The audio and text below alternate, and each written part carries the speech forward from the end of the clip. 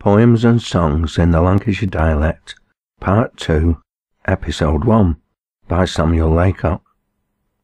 All these poems were written after the Lancashire Cotton Famine, the period of distress brought on by the American Civil War, which lasted from 1861 to 1865. Cheer up, toiling brothers, by Samuel Laycock. Cheer up, toiling brothers, cheer up and be glad. There's breeder days for us in store. Things are looking more settled in Lancashire here, now that the America war's getting o'er. The long chimneys are smoking as hard as they can, and the machinery's whirling around. Our shopmates that haven't been seen for some years are getting back to thawed ground. Billy Taylor, he's been off at Bradford a while, weaving woolen for one Master Holmes. But he's brought himself back to this quarter again, and he's pegging away at thawed looms. There Jack's been in Staffordshire 1 or 2 years. He and somewhere toward Bilston, I think. He gardened and did them odd jobs about the house, and he'd 12 bob a week and his drink. An old crony of mine's been at Halifax yon, selling trotters and tripe and gow-ale. In winter he cockles and mussels and stuff, and he tells me he did rear and wheel. When the way to work started up towards Swanshaw Brook, he were a gaff for a while or some men, but for some cause or other he's left 'em, I see, and getting in factory again. Polly Brown's been in service for 2 or 3 years at a alehouse at name at Bull's Head, and her and a waiter there is about place, they're telling me are bound to be wed. Our Lucy's in service up Huddersfield way, with some chap I've forgotten his name, but whoever who says who shall leave in a month when they have put her some work in her frame. We had done some knocking about up and down, while trade's been so bad about here. We could spin some rare yarns, some on us, I know. We could tell some strange tales now fear. We ain't had to set do and do all sorts of jobs, and we've been among all sorts of folks. There's thousands in Lancashire know what it is to go round a begging with pokes. A lot of young chaps that I know very well made it up to go singing one day, but the very first place that they sung at, I was told, they gan 'em a crown to go away. Then they sung for a doctor a bit further up, and Bolas sent one of his men, where shilling and told 'em he'd give 'em to more if they'd sing him the charette song again. But come lads, we'll say nought about this no more, but try and forget all that's past. It were the first time we'd ever done out to this sort, and we're living in hopes, and it's the last. Let's be careful in future the bit we can get, and pay off what debts we may owe. We ain't had houses to live in, clothes, tommy and stuff, that's never been paid for, I know. Let's be honest to those that were friendly to us, and show by our actions we men. There's nobody can tell what's before 'em in world. We may happen want helping again. Now you'll kindly excuse any blunders I've made, for I've written as well as I can, and beg to remain with respect and esteem, yours truly, a poor working man. The Stricken Stokers, by Samuel Laycock. Whatever's to do with your Manchester way, with your stokers, dens fogs and poor gas? One expects somewhat better nor this wordy fray, this setting of class against class. Now I'm no going to argue who's wrong or who's right. To such wisdom I'm laying no claim. Still I fancy if facts were brought fairly to light, there'd be more nor one party to blame. But there's one point, I think, on which all will agree. There's a lot of real suffering about, and most men keep starving, and are they to die till we scribblers have done fine out? Come, let me appeal to you Tories or Rads, for we're all made of one sort of clay. Shall it ever be said that we Lancashire lads treated helpless and poor in this way? Do you say they're to blame? Well, granted they are. Who is there that always does right? Can we fairly expect men to walk o'er a snare without ever hurting their feet? But that isn't the question. What we've got to do, and I think we can hardly do less, is to show our old mates we're for helping 'em through this painful, this sad distress. With Christmas near too, that bright season of mirth, when joy bells will merrily ring, reminding us all of that wondrous birth of a brother, a Saviour and King. Then many a rich divers will be feasting off best, drinking wine out of vessels of gold. But who's to ask Lazarus in as a guest? Is he to stop out in the crowd? Boughton's Yard by Samuel Laycock. At number 1 in Boughton's Yard, me granny keeps a school, but hasn't many scholars yet, who's only 1 or 2. They send th' old woman's rather cross. Well, it may be so. I know who boxed me rarely once, and pooed me ears and all. At number 2 lives Widow Burns, who washes clothes for folk. Their Billy, that's a son, gets jobs at wheeling coke. They sen who courts with Sam and Eds that lives at number 3. It may be so, I canna tell, it matters nowt to me. At number 3, reet facing Pump, Ned Grimshaw keeps a shop.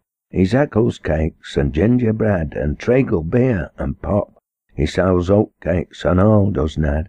He has both soft and hard, and everybody buys off him that lives in Boughton's Yard. At number 4, Jack Blunderick lives. He goes to mill and waves, and then at weekend, when he's time, he pows a bit and shaves. He's badly off, is Jack, poor lad.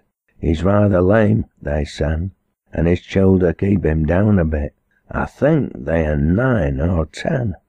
At number 5 I live myself, wi' old Susanna Grimes, but dunna like so very well, who turns me out sometimes. And when I'm in, there's ne'er no light, I have to cower in dark. I canna pay me lodging brass, because I'm out of work.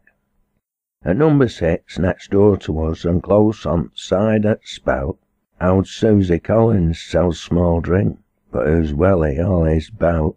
But how it is that is the case, I'm sure I canna tell, who happen makes it very sweet, and sups it all hersel. At number 7 there's nobody lives, they left it yesterday. The bum bailies come and marked their things, and took 'em all away. They took 'em in a donkey cart, I know not where they went. I reckon they've been taken and sold, because they owed some rent. At number 8, they're Yorkshire folk, there's only the mon and wife. I think I ne'er seed nicer folk nor these in all me life. You'll never hear 'em fawing out like lots of married folk. They always seems good-tempered like, and ready wi' a joke. At number 9 th' old cobbler lives, th' old chap that mends my shoon. He's getting very weak and done, he'll have to leave us soon.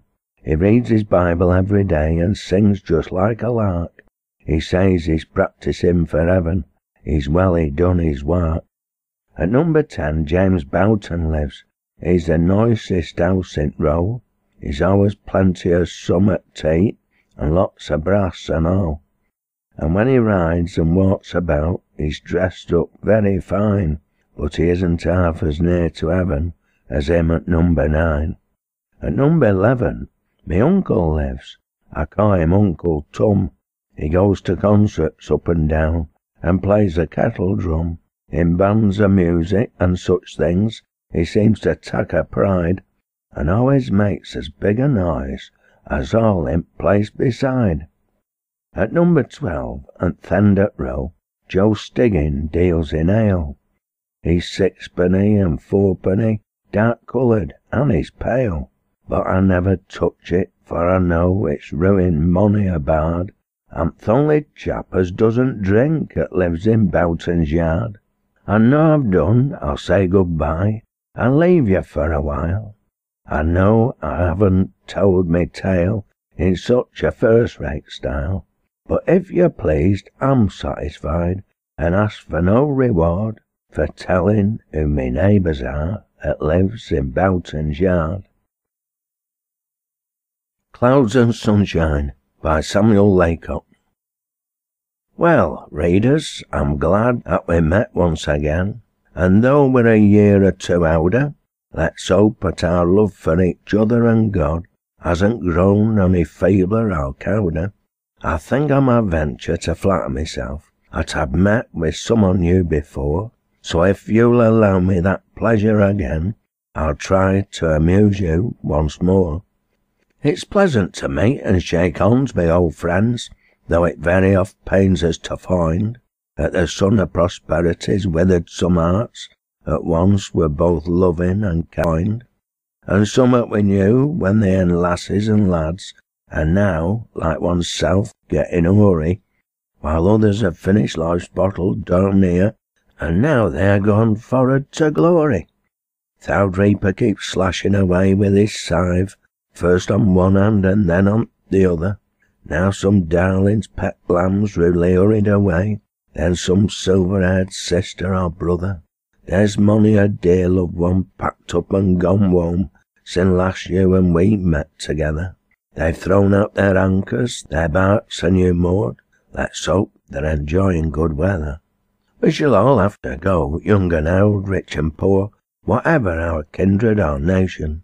Death sweeps all before him, and cares nought at all for neither rank, title, or station. Well, where are we for, those of us that's left? Have we settled what haven we'll boot to? Is the craft that we're sailing seaworthy and sound? Is the pilot to safe and to loot to? Our souls are like musical instruments, and they're here to be put into tune. This earth's not but the schoolhouse, a practising ground, the grand concert takes place up aboon. Let's everyone see it, our lamps are well trimmed, and the lights burning clearly and steady, and when the bridegroom comes knocking at door, may he find that we're all on us waiting and ready. Dear readers, for once you'll excuse me, I'm sure, for penning so serious a strain, for you know very well that it's more in my line to write in a humorous vein. But a feeling of this, Matt, comes o'er one at times that we cannot shake off if we would. I'd sooner be the off take me pen in me hand to please you a bit if I could. So come now, just straighten your faces a bit and try to look cheerful and jolly. You fling all your cares on one side a bit, John, and you mop up those tears of yours, Polly. And though gloomy clouds may be hovering o'er, flinging shadows o'er the life of a mon, let's spread ourselves out for the good things that God sends, and drink in all the sunshine we can. Thee and Me by Samuel Laycock. Thou'rt living at thy country seat, among old gents and nobs. Thy servant girls to cook thy meat, and do thy bits of jobs. I'm lodging here with Bridget Yates, at the cot near the Cowland Well. I mend me stockings, peel potatoes, and wash me shirts myself. Thou wears a finer coat than me, thy purse is better lined, and fortune's lavished more of thee than the rest of humankind. Life's storms that rage about this yet, and pelt so hard at me, that many a time I've wished thou dead, but seldom trouble thee. Thou'rt rich in all this world can give, thou's silver and thou's gold, but me I find it hard to live, I'm poor and getting old. These fields and lines I'm rambling through, they all belong to thee. I've only just a yard or two to cower in when I dee. When thou rides out, the folk all around stand gaping up at thee, because thou'rt worth £10,000, but scarcely notice me. I trudge about from spot to spot, and nobody seems to care. They never seek my humble cot to ask me how I fare.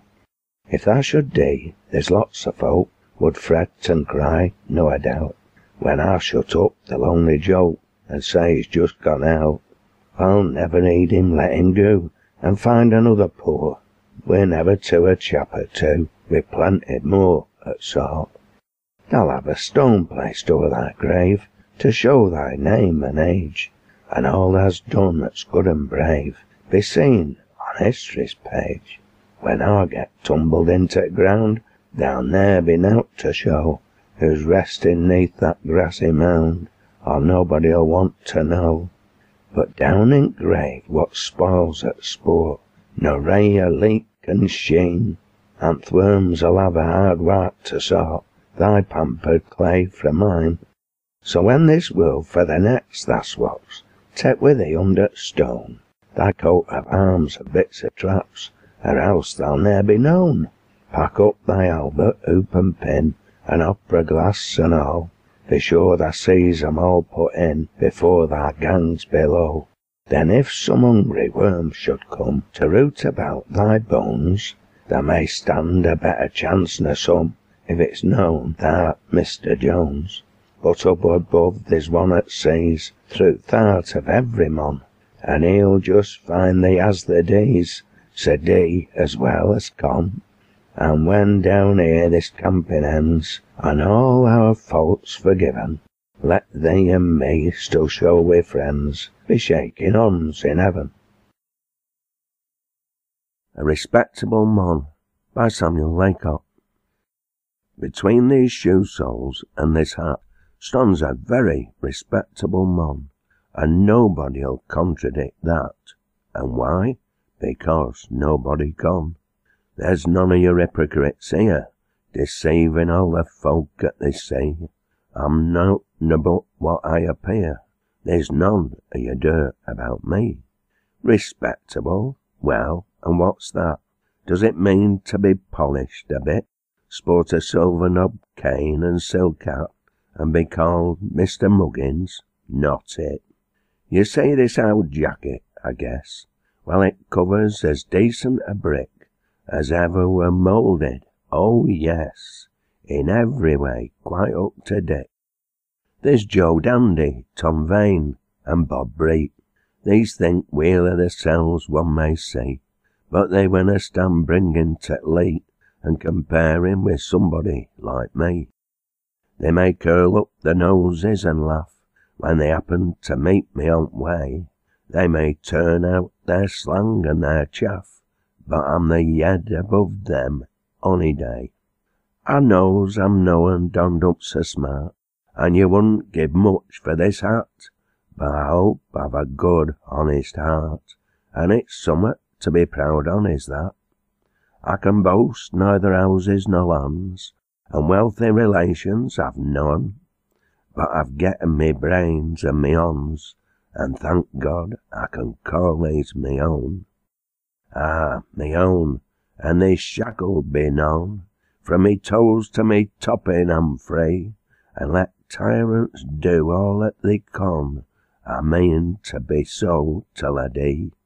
I've getten the good sense to behave, and respect those that puts in to rule, but I'll never be reckoned a slave, I'll never be used as a tool. I've no patience with dandified gents, one's sick of so much of this pride. They're soaking with hair oils and scents, but there isn't much else beside. Now, I told you, when first I begun, I were a very respectable mon. Bless your life, I were known in me fun. Find a decenter chap if you can. How you're grinning at what I've just said. I dare say you think I'm knowin' right, but I'll stick me old hat on me head and be trudging. Good night, folk, good night. Oh, this boil by Samuel Laycock. Oh dear, I do feel queer, pooing me face and cowering here all this while. Reach me that stew here, wilt a kit, and let me rest me leg a bit. Oh, this boil! If these are boils I want no more, I'd rather have a roast, I'm sure, pig or goose. Robin, d'ye mind that jeer o' thine? Thou mun keep off this leg o' mine, it's no use. Confound this stinking drawing salve, it makes me bawl out like a calf. What a bore! I darna stir myself a peg, for fear lest I should hurt me leg. It's a sore. I've sweat with tooth what mony a time. I've had me fingers brunt wi' lime. I've so. I've walked with blistered feet for miles, but I'm prepared to swear this boils werena all. I think thou plagues about at worst, kit when dost think it's bound to burst, tell me that, for oh, I do feel dreadful bad. If it doesn't get wheels soon, I'll go mad, and punch the cat. I darna laugh, I darna cry, I'm frightened I should hurt me thigh, their skin's so tight. I've showed me boil to limping Ned, he says I shouldn't a getten wed, serves me right. Hard-hearted wretch, inhuman clown, to kick a fella when he's down, isn't right. He met a kept that to his sen, at least while I'd got up again, on me feet. Oh dear, whenever mun I stir, I've never been outside at door for a week. I've cowered so long inside this room, that haven't getten a bit of bloom on me cheek. I'm greatly done, I'm reet fagged out, I shall have to vomit soon, I doubt. Come here, Ted, and stir, thou good for nothing, thou. Oh up, it's coming now, howd me head. Oh dear, I am gone sick and queer, tap me and lay me on the couch chair for a while. Oh, what a torment, to be sure. What healthy things, I want no more. Oh, this boil. To Poverty, by Samuel Laycock. Thou art here again, welcome this way. We've been old chums for many a day. We've often differed when we han met, but never had a parting yet. I conna say I'm fond o' thee, then why dost stick so fast to me? I know I used to be some and mad, thou plagued me so when I were a lad. Thou knows that time when Robin Clegg fell off the barn door and broke his leg. Poor lad, I took him on me knee, and should helped him but for thee. What can a body do that's poor? I cried a bit, but now no more. Well, never mind, he get it set, and thee and me are old chums yet. I've tried for years to shake thee off, and when last winter thou'd a cough, I hoped to see thee laid in ground, but the summer weather's brought thee round. Well, pull thy chair up, warm thy shanks, I'll sit and watch thee play thy pranks. I mean to shut thee when I con, till then I'll face thee like a mon. They'll have fair play, thou needn't fear, now, thou'll see no shuffling here. I'll tell thee plainly, thou art a pest, and spoilt me money a good night's rest. Thou stole me supper t'other night, and sent me to bed with cowed wet feet. I didn't relish this, would thou? Well, come, we'll let it pass o'er now. How is it thou ne'er goes to see big folks that's better off nor me? There's plenty up and down in Lond, 'at thou do well to tap bite thond, and lead 'em every day to school. There's young Nat Wild, poor silly foo. He's lots of brass, but no much wit. Go play thy pranks wi' him a bit. I've had me friends, fond, firm and true, and dear relations not a few, but none of these han stuck to me as firmly and as long as thee. And after all, it's hardly right to go and turn thee out in straight, and one not knowing where thou art bound. I canna do it. Sit thee down. Quality Row, by Samuel Laycock. Being a poor working man, it's but little I know about people living in Quality Row, and to tell you the plain truth, it's but seldom one goes, unless it to walk or to beg some old clothes. However, I went the other day with a friend, and a few bits of trifles picked up there I've penned, in a plain warmly style, for there's nowt very fine about these rough rambling sketches of mine. Mr. Bolus, M.D., lives at first house in Row, and those at a railing will do well to call. Now, he's always a wome except when he's out, and he's always his specs on except when he's bout.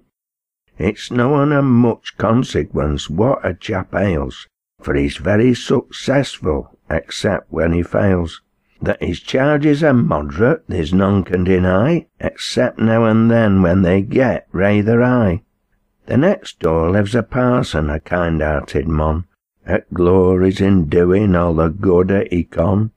If anyone's poorly and wants him to pray, he's willing to go either neat time or day. When he meets a poor, he'll get out of his hond and shake it as if he were richest in Lond. Whenever I meet him, he touches his hat, and there's no many parsons in town'll do that. The next door to this parson, at house number 3, there's a young ladies' school kept by Miss Nancy Lee. I've a cousin that goes, and I met her one night, and who is rarely polished, who is some and bright, and who does spread her feathers about when who walks, and screws up her mouth when who simpers and talks, who's going up to London, who tells me next week, to translate the word turnip to Latin and Greek. Well, the next I shall notice is house number 6. There's a fellow lives there that makes clay into bricks. He's moderately steady, teetotal I think, except at odd times when he's getting his drink. I now and then leet on him coming my way, when he's been on at punch bowl soaking his clay.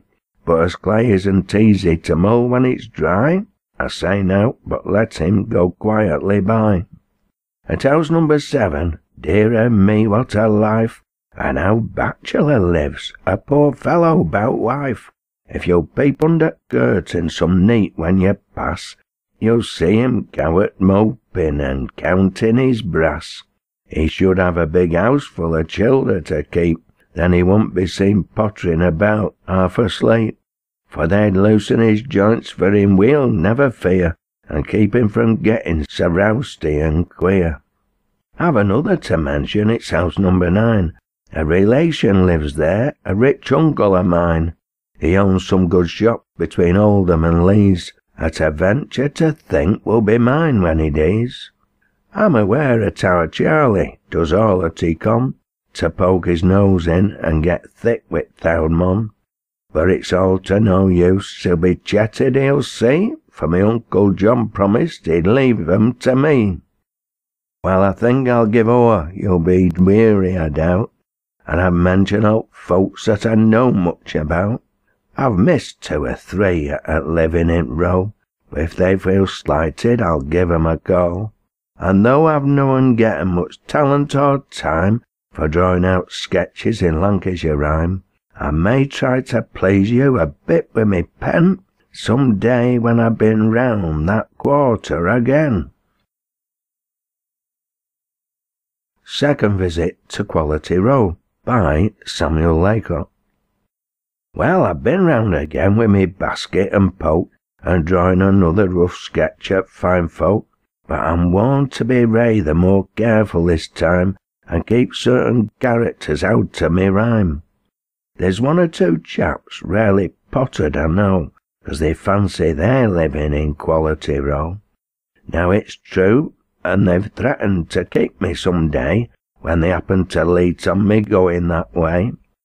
I spoke t'other Friday to one of these chaps, but he wouldn't speak back. He'll speak next time, perhaps. If he does, it's reet I can happen get through. I shall know, but I've rather less talking to do. If the cap doesn't fit 'em, they are no need to wear it, but I'm frightened they'll stretch it so fur till they'll tear it. There has been some pooing and frabbing for sure, such measuring of yeds as I never seed afore. They're wiser than I am, a deal, if they know where there is such a place as a Quality Row. It's no but a picture in brains of a bard, a bit of a contrast to Boughton's yard. However, I think one can see pretty clear at the old tall angels that's living up there, for I found when I'm round with me basket and poke, that they and vices and failings just like other folk, and being up here, they ain't further to fall, nor those that are living in thousands below. For spite of bow windows, brass knockers and bell, they in their trials and sorrows as well as oneself. I've seen one poor mother go very near mad, because who had to bury her dear little lad, and all her fine things couldn't give her relief, for who cowers upon sofa yond, nursing her grief. There's old Mr. Jones lives at house number 10. You might think him about one of the happiest of men. Whenever one sees him, he's always well dressed, and a gold Albert chain hanging down at his breast. But look at him greyly, and if you're known blind, you'll see that he's some mack o' care on his mind. It's true, he's some houses up yonder at Glent, but what use are those if he cannot get rent? Then look at Miss Goldthorpe at number 11, as fair as an angel just dropped out of heaven. And talk about brass, why who's rolling in wealth, but cannot enjoy it because who's bad health? Well then, there's th'old lady that's living next door, but I haven't much time now to write about her. But from what I could hear the other day, it appears who's a poor helpless cripple and has been for years. Well, come now, what's lesson for me and for you, that's out to be learned out of Quality Row? There's 2 or 3 things we should prize aboon wealth. They're a contented mind, a clean breast, and good health. Cock-cock-a-laid by Samuel Laycock. Well, there's no occasion to make of this bother. If thou's laid, it's all right, and it needs nowt no more. There's nowt very striking about thy performance, one's yeared who ends laying and swaggering before. Hold thy noise, thou young beggar, and get back to thy coat, or thou wacken all neighbours in t' yard, I'm afraid. Thou becoming a bore and a regular nuisance, with this clattering nonsense, thy cock-cock-a-laid. Why, laying an egg or two's nowt to get wild o'er. Do we ever get brag from a calf-breeding cow? Do birds, when they're laid, ever publish their actions, annoying their neighbours? If not, why should thou? We're bothered enough here in neat time with tomcats, but their hideous noises are thrown into shade and aren't worth naming with a cock-crowing nonsense, and thy silly clatter, thy cock-cock-a-laid. And the cock, what's he got to do with it, I wonder? Art thou bound to tell him every time thou may lay? If thou art, it's a case, and I do hope to goodness thou let him have news in a quieter way. For to sleep after daily is quite out of the question, with the noises that they and thou tomcats have made, and I shouldn't be surprised if there's folk in th' asylum that's been sent there through listening to cock-cock-a-laid. Now I'm at now to boasting, in men nor in poultry. There's follies and frailties in breedest and best, and what appears great may turn out very little, if our actions are properly put to a test. And it strikes me a hen should be humble and modest, and not all her little achievements parade. But to me it sounds very like bluster and swagger, does cock-a-laid.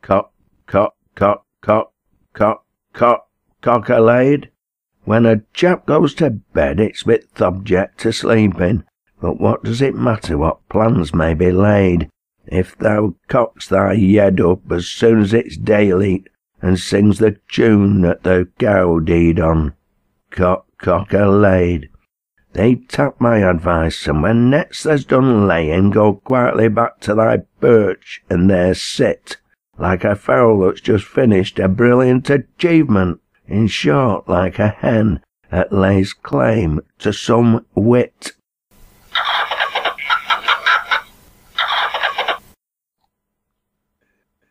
Owd Fogey by Samuel Laycock. Owd Fogey lives in Turner's Fowd, near Matty Wilson's school, and everybody knows him there because he's such a fool.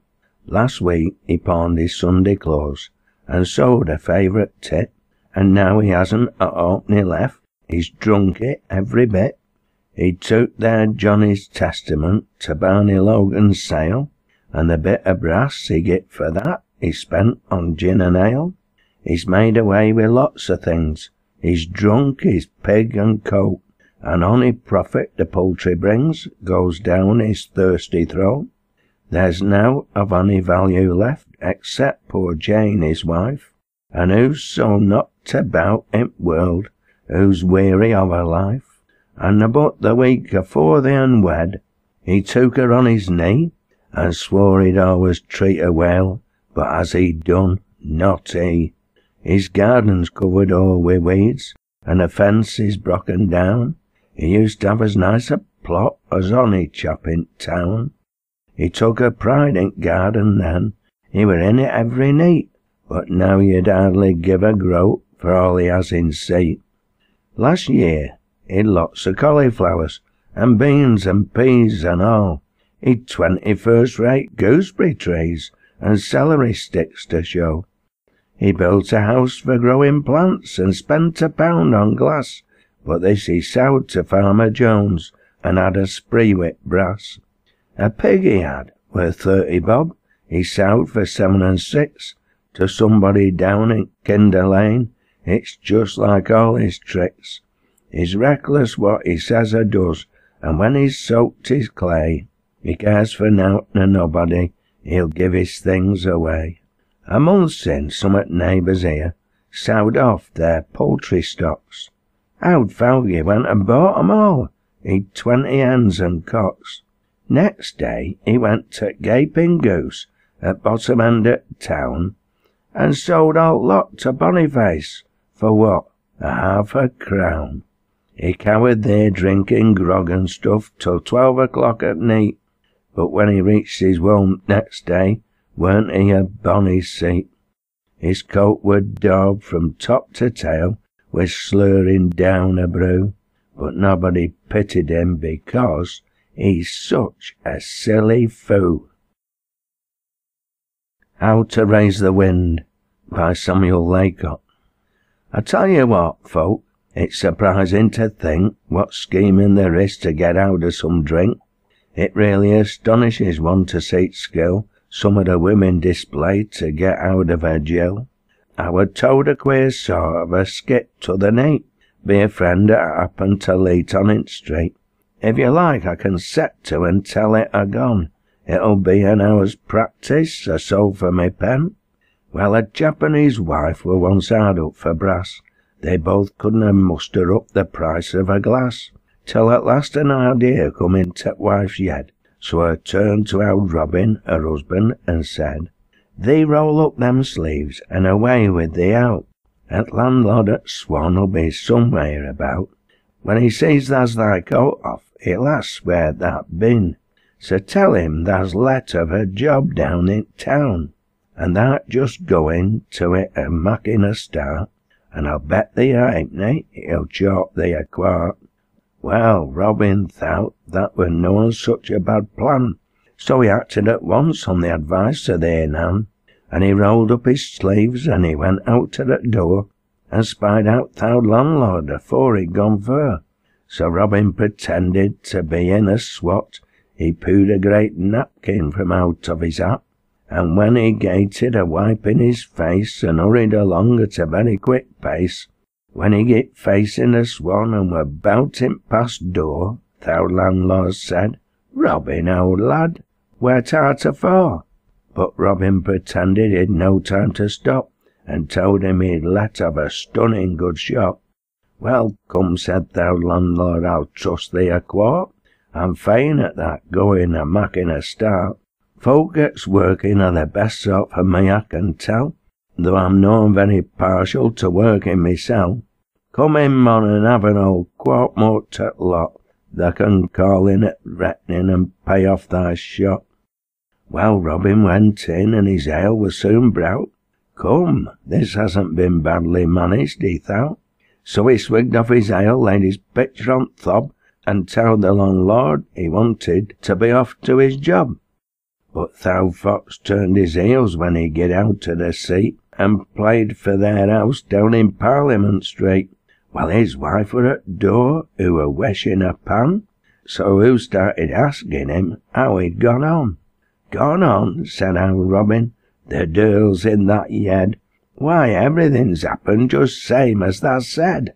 This is the best trick that's played sin I were wed to thee, Nan. We'll make a good thing out at landlord at Swan. I said I'd a job and we're going down to start, so he took me in th' house and he fotched me a quart, and said when I brass I could call in and pay. So I drunk off my ale and I bid him good day. Where's me coat? I'll go tell Sam o' Dick's what I've done. It'll just please him rarely, he's fond of some fun. Where's thy coat? Said his wife. Ah, me coat, where's it gone? Come be handy and bring it, and let's put it on. Thy coat, lad, thy coat, why I put it up spout, just to think I'd find thee drink and serve myself bout. I wish you'd seen Robin when th' wife telled him that. He sprang out at th' house without jacket or hat, went leathering down straight to an uncle of mine, and said if he'd find him a pledge card he'd sign. The wife had learnt him a lesson he'd never learnt afore, so that day he signed pledge and ne'er touched drink any more. Thou Bellman by Samuel Laycock. They may talk of Tom Brown being as soft as a calf, but I warrant Thou Bellman to be soft a bit though. Scarce a day passes o'er but he's pooing his face, and blethering and crying all up and down place. T'other day Snuffy Bet had bun Bailey's in shop, getting ready for selling her besoms and pop, and among other sundries were th'oud woman's cat. Well, I'm blessed if the old softy didn't cry about that. He cried when Dick Whitehouse sailed off at his farm. I met him same day with his bell on his arm, so I asked him how it were he were bawling so loud, if the things belonged him as were bound to be sowed. Now, indeed, he said, crying's part of me trade, and I dare say tha'd yowl a bit too, if thou were paid. Well, I said, there's no telling what one may ha' to do. I know I once cried o'er an onion or two. A day or two sin I were going down street on a bit of an errand, when who should I meet but old Jamie with bells. So says I, what's up now? Oh, no, but Jonathan Smith's lost a cow, and he gave me a shilling to go round and cry. I'm on duty, thou sees, so excuse me, goodbye. Stop a bit, mon, I said, as I've nowt much to do. If they'll give me the tone, I'll cry a bit too. Not today, Jamie said, I can manage myself. Tong tong tingle tum, tingle tum down. Lost a cow that belongs unto Jonathan Smith. Those that find it mun bring it to Bellman forthwith, at number 19 Betty Singleton's yard, where the finder'll meet with a handsome reward. Now, you chaps, here's a job Mac got due, so you're in. Find Jonathan's cow again, God save the Queen. Well, I seed him again a week after or so. He were plastering some maccabills on a wall. Oh, Jamie, I said, what become of that cow? Were it found t'other day when they cried it, or how? Found? Aye, to be sure, mon, I knew where it were. I'd had it all time, at our back door. When I'd done going round, I went one with me bell, took the cow, said I found it, get the brass for myself. Thou rascal, I said, to do tricks such as these, wherever dost think they'll have to go to when thou dees? Here, I think I can manage to find thee a job. So I told him I'd lost one of the childer, our Bob, and I gan him a bapper of what he had to say, and a shilling or two, and then sent him away. The first corner he come to, he up with his bell. Tingle ting-tum, tingle-tum, tingle-tum dell. Lost other day a house sometime to morn, as pratty a bobby as ever were born. It has cheeks like red roses to bonny blue een, and its mouth daubed with treacle the last time it was seen. It's just cutting its teeth and has very sore gums, and it's getting a habit of sucking its thumbs. Those that find it may keep it, there's nobody'll care for those that han lost it, and lots more to spare. There was some rare laughing when Jamie had done. Some of the women screamed, they thought it such fun. But the chap was so mad, he threw papa on th' floor, and swore he'd never cry or lost children no more. Sin' that time he's tried hard to keep out to me seat. Still I now and then drop on him somewhere in street, and I always inquire if he's wanting a job. If he is, he can go round a-seeking our Bob. What I Like by Samuel Laycock. Attention please, and look at me, and I'll tell you what I like to see. Now I like to see folk doing well. How glad it always makes one feel, for though I'm getting grey and old, me heart is neither hard nor cowed. I feel as free and strong on th' wing as when I first began to sing. I like to calm me down at note and read a bit from some nice book. Good books are the thoughtful student's guide, they'll please and bless both young and old. I like to join an evening song when days are short and the nights are long. I like to mix with the good and true, to spend a pleasant hour or two. I like to take a walk at night when the moon and stars are shining bright, when the flowers have shut their een and said good night to the dew and gone to bed, when yous are walking out in grove with maidens that they fondly love, and mony an artless lover's tale is borne along on the evening scale. I like to hear a good old song upholding the right, denouncing wrong, a song that cheers one on his way and points him to a brighter day, a song of gratitude to heaven for the showers of mercies freely given, a song of thankfulness and love from man below to God above. I like to see an aged pair cowered side by side with silvery hair, waiting with anxious tearful eyes a called-up mansion in the skies. I like to read of noble deeds where rich men see to poor men's needs, and love to stretch their hands to bless and comfort those in deep distress. I like me friends, me country too, and everything that's good and true. I'm fond of rhymes, and now and then I like to tap me humble pen and paint some thought that pleases me for other curious minds to see.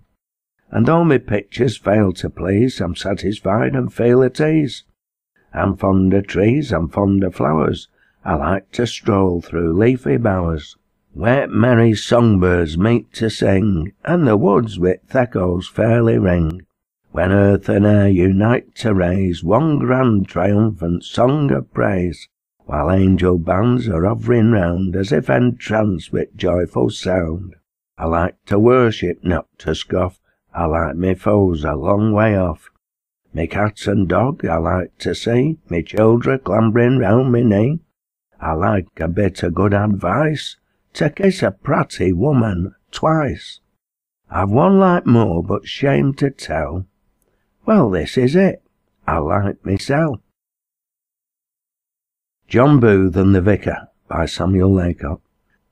A certain old vicar, known fur from this spot, among other folk he looked after had got a chap called John Booth. Ian thought rather queer. Everybody knew John when Ian living on here, and though it was said he was known greatly reet, he was sharper nor lots that I know a fine seat. Now the vicar asked John to do all that he could to bring him some news, so he promised he would. Well, one night when John were asleep in his bed, he'd a very strange dream come into his head, and it seems when he wakened he didn't intend to keep it so long without telling his friend. For soon on it morning, to vicar he hied, as it happened thou feller was smoking outside. So he seed John come leathering down very fast, right cramful of news, as if ready to brast. "Well, John," said the vicar, "how are you to-day? You seem to have something important to say." "What's the news? Let us have it at once, if you please. Then no doubt you'll feel rather more at your ease." "Well then, if you please, sir, last night, when in bed, I'd a sort of a dream like come into me head. I thought I were going up to heaven, dun you know?" "Just so," said the vicar. "I hope you will go.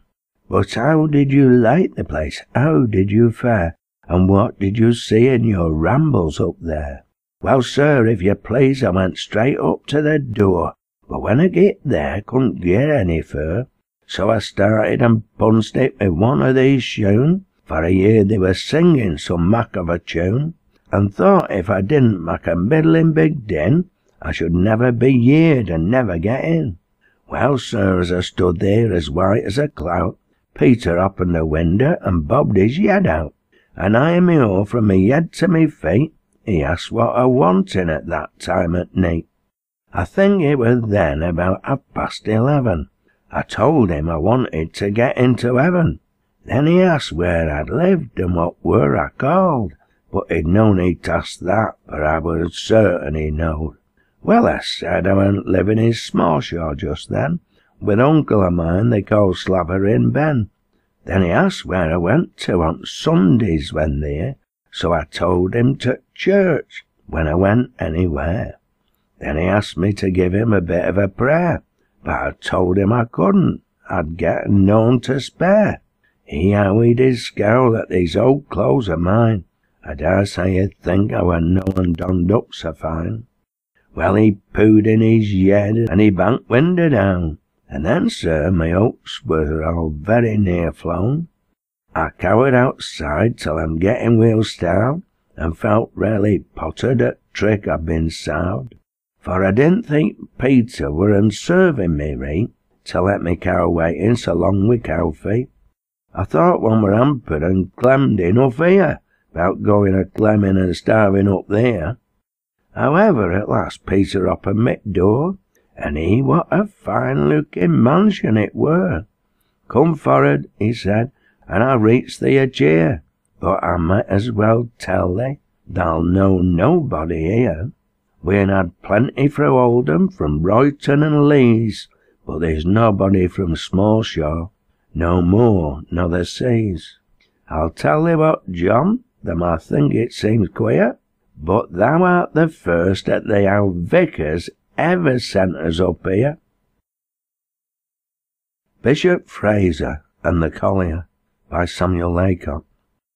Sit still and I'll tell you a bit of a skit, in which the late Bishop Fraser once figured a bit. If you ain't heard it afore, you'll not think it's a crime, if I tell it again in plain Lancashire rhyme. Well, the bishop, it seems, when on one of his tours, had to preach at a place they call Bolton le Moors, and though so vast clever, I'm sorry to say, he somehow or other get out of his way. So I seen an old collier a bit on he head. He were known very long, for he and at him and said, "Can you tell me the best way to Bolton, my man?" "Ah," said the chap, looking up, "if I try hard I can. And that seems to be carrying the heaviest load. Just walk on with me and I'll put thee on the road." Then he eyed the bishop all from his head to his feet, and after being satisfied that all had been right, the collier pooed an old pipe out, and soon had it lit, then said, "Hand over thy bag and I'll carry it a bit." The bishop handed it over, and what followed I'll tell, as near as I can, as I heard it myself. "It strikes me," said Collier, "that there never does no work. Art a parson or summat at high up in church?" "Well, yes," said the good bishop, "I cannot deny that I am in the church, and may say rather high." "Well, where does thou come from, and who met thee be? Thou's a fine shovel hat and wears leggings, I see." "I'm the bishop, my man, as you're anxious to know. "You're the bishop?" said the chap, staring at him. "What, you? Well, I never heard like, and that the bishop, that says, and walking with me black-looking face?" "Why shouldn't I?" said the bishop, still striding along. "For in walking with you I can see nothing wrong." "Well, happen it's nowt but reet that there should, but there isna so mony Lord Bishops that would. If thou'rt the bishop, thou'll no road to heaven, I guess." "Well," said the bishop, a little bit fluttered like, "yes, I think, my good man, I may venture to say that I'm able and willing to point out the way. If you'll come to the church where I'm preaching tonight, I think we can manage to put matters right." Said the collier, "But I'm noan so sure about that, though that the bishop wears leggings and fine shovel hat. If thou canna find boughten 'bout asking off me how thou knows the road to heaven, well, I canna just say." Poor Pussy, by Samuel Laycock. Thou art one of God's creatures, come in here, come in. Poor Pussy, thou art hungry, looking and thin. Our John's just been telling me how thou's been used. It's shameful is the way that he's seen thee abused.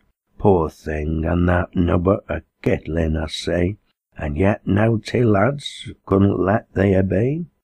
But thou's met wi' a friend that'll keep thee from harm, so cower thee down here where it's cosy and warm. It's the wrong time of year to be taking out in, and yet I shall never be guilty at sin, of turning me back on a creature in need, if it's nubbut a cat that I'm able to feed. Lie thy down close to th' thob, and I'll fetch some more coal. Thou shalt join me at best that I have in this hole. Where's thy mother, I wonder? Well, that thou can't tell, but thou'rt rather too young to turn out by thyself. Now then, here's a sup of warm milk in a plate. Lap it up and be sharp, for there needs summat to eat. Here, John, lad, thee slip into butcher's next door for a pen'orth of leeks, and say what they're for. He's a good-natured fellow, is Alfred McClure. If he knows what they're for, he may send rather more. He's fond of a dog, is thou, lad, he is that. Let's hope he can feel for a poor starving cat. Here's John with those leeks, come and have a tuck in, and we'll cure thee of looking so famished and thin. As to getting 9 lives, some cats and this hen, well, stop here with me, and they'll happen have 10. Come here now, come here, for thou mustn't go out, or thou'll get welly kilt with the bad lads that's about. They think it fine sport to ill use such as thee. Jump up and allow thee a bit on me knee. Well, it's the way of this world when one's pow-fagged and down, and friends that should care for us everyone flown. There's always some ready, Tom, Harry or Dick, to hurl us still lower and give us a kick, like some hungry vultures that hovers around and fattens its carcass on meat at some sound. So these, having passions degraded and low, can feed upon cruelty, revel midst woe. I'd rather this minute be clem same as they, as friendless and womeless the cowers on me knee, nor be cursed with mean actions like some I could name, that are soulless and heartless and glory in shame. Thou pricks up thy ears and thou holds up thy head. Thou may understand every word I've said. Thou has as much sense, and thou knows what to do with, as that wretch that were punching thee up and down straight. Well, I'm thinking we've summat to be thankful for, John. It's grand lad to do a kind act when we con. I've taught thee a lesson I want thee to heed. Whenever thou meets a poor creature in need, let's always deal gently with suffering and sad. Then God will deal gently with us, me dear lad. And if ever, like the cat here, we get cast adrift, there's no doubt but what somebody'll give us a lift. Thank you, sir. On receiving a Christmas goose from a parson, by Samuel Laycock. Last Saturday night, as we're nursing our Bob and running 2-3 things o'er him in knob, somebody pooed at our bell. So I went to the front door, and when I got there, some astonished I were, when a young woman muttered some sort of excuse, and said, "If you please, sir, I've brought you a goose." "Me good woman," I said, "you're mistaken, I fear. I think you'll do wrong if you're leaving it here." "I am perfectly right, I assure you," who said. So I stood 2-3 seconds there scratching me head, and this young woman stood there quite fast what to do, while I were looking sheepish and feeling so too. At length I said, "Well, if it's ours, bring it in, but I'm thinking it welly amounts to a sin for poor folk like we to fare in this style. It's out to our road this be mony a long mile. Sheep heads and red herring and that mack of stuff are more in our line, and are quite good enough, for one hasn't a desire to be the same as our Peel, a deed t'other Sunday through living so well.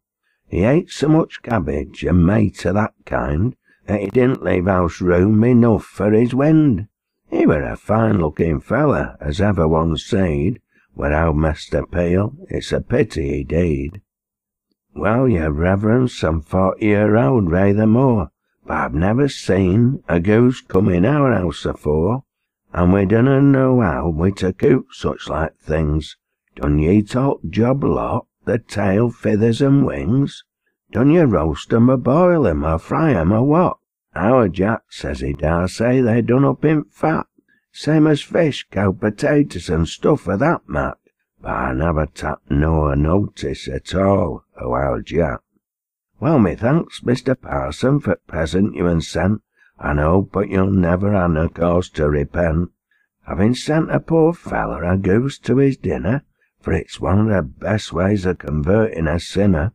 Your sermons, though good, aren't half as much use for rousing one up as a savoury goose.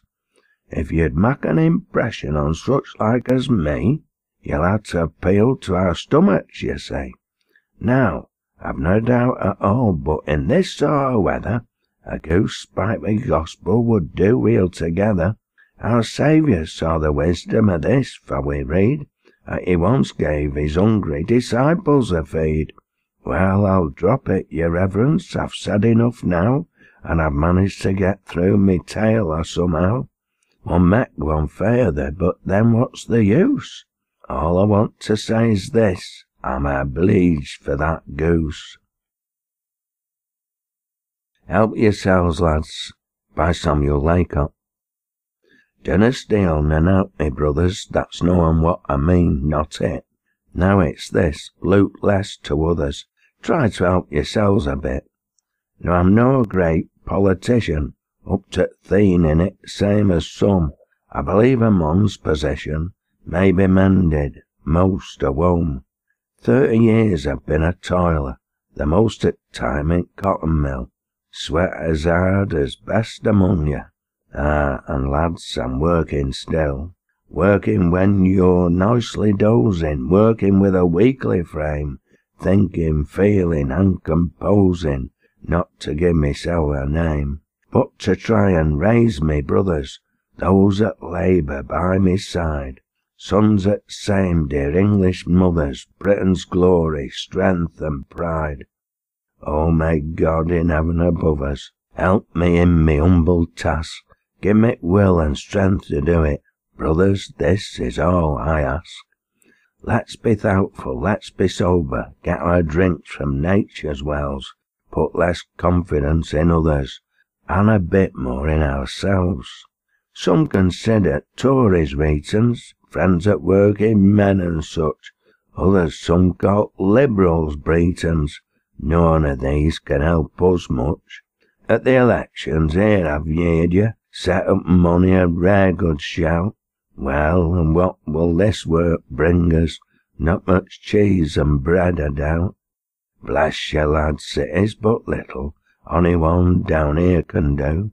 The best of men and a bit mortal, often selfish, seldom true. Brother toilers, let's no longer trust to this or that big mon.